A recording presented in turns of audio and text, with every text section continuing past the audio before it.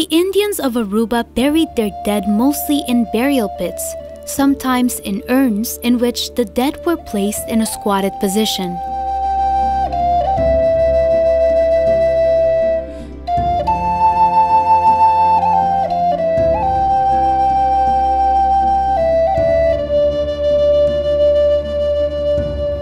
A few times, objects like little pots or plates were added to the grave.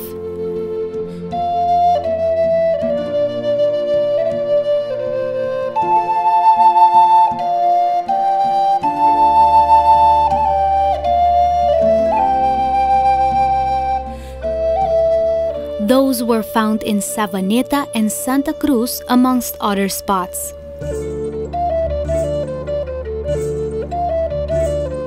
The Indians of Aruba made drawings on rock walls, mostly in caves.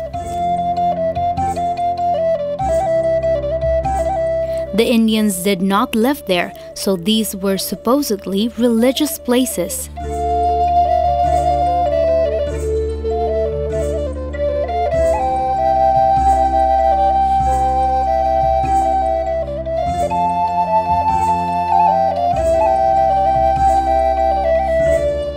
They can be found in the caves of Fontaine, Guadiriquiri, and at Aricoc.